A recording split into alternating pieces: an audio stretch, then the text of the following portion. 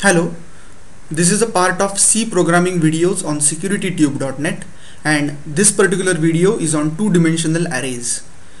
In this video I will be talking more about the declaration and the programming style of two-dimensional arrays in C language.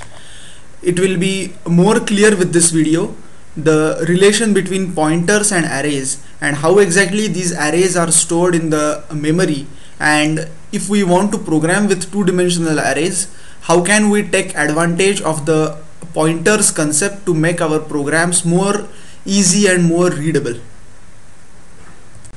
You can consider two-dimensional arrays as a counterpart of a two-dimensional matrix.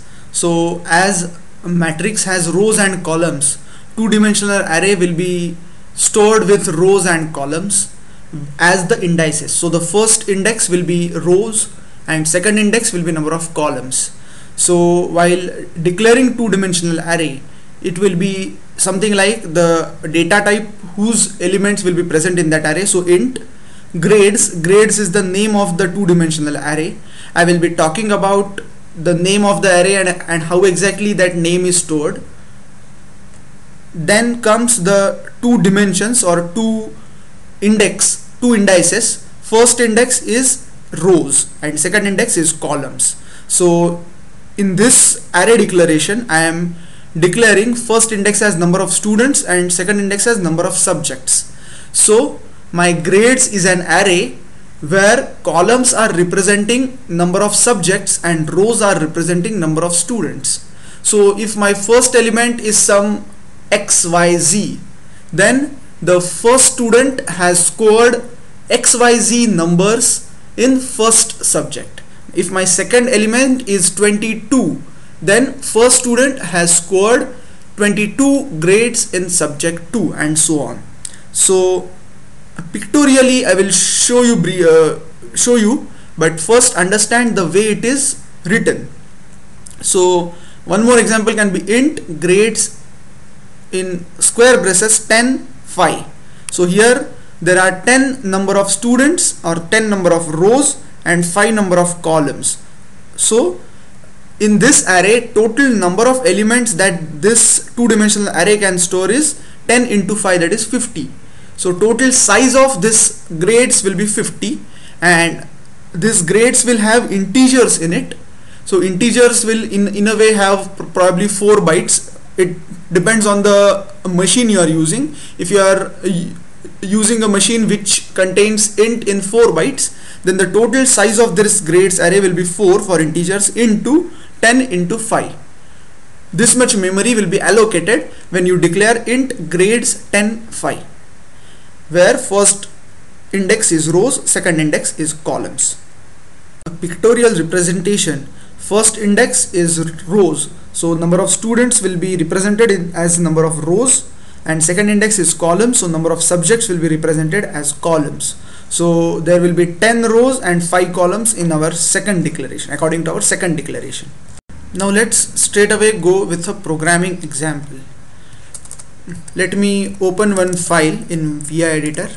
You can use your favorite editor, say 2D array. I have to include standard input output so that I can use the functions present in standard input output file. Let me start with the main function. I will declare one array of grades of say size 10, 5. So there are 10 rows and 5 columns.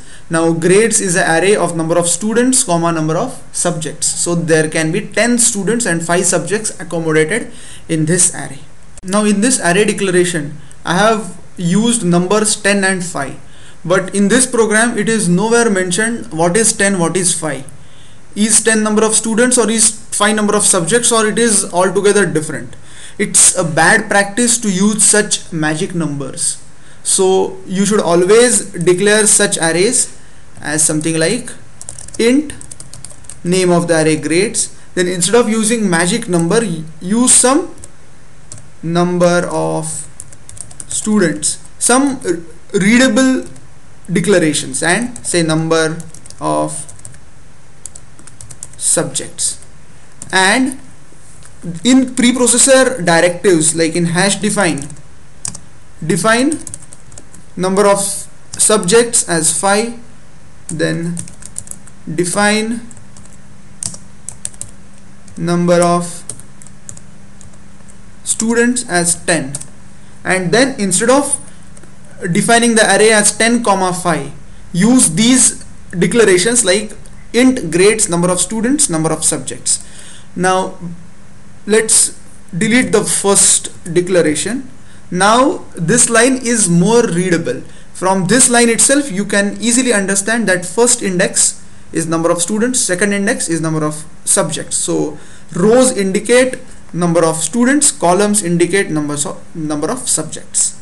Now next step is to initialize the array. How to initialize the array? So let's initialize. You must be knowing that comments can be written with double slash or slash asterisk to start the comment, asterisk slash to end the comment. So now let me use for loop for I is equal to 0, I less than number of students, I plus plus. Always use braces for any loops that will, in this particular example braces might not be required, but still it's always a good practice to use braces so that your program will be more readable and clean. Now I have defined two loops for I is equal to 0, I less than students, I plus plus, for j is equal to 0, j less than students, j plus plus, and then I will define or initialize the array. So my array name is grades. Grades is an array of number of students, comma, so grades is an array of number of students and number of subjects. So let's define it something like grades of I, j. Now this will define that first student and first subject. Now let me complete the program and then explain what exactly is happening. I am initializing the grades to be -1. Now -1 is the least probable thing that any valid entry will have, like grade cannot be -1, so I am just initializing with some least probable element, and I am closing my braces. I am completing my main loop as well. Now this is a complete program which declares the array and initializes the array with -1. Now what exactly is happening in grade ij equal to -1 statement? I am starting a loop for I is equal to 0, I less than student, I plus plus. Now you know that every array starts with index 0. So in two-dimensional arrays as well, the first element will be 0, 0 element. The second element will be 0, 1 element.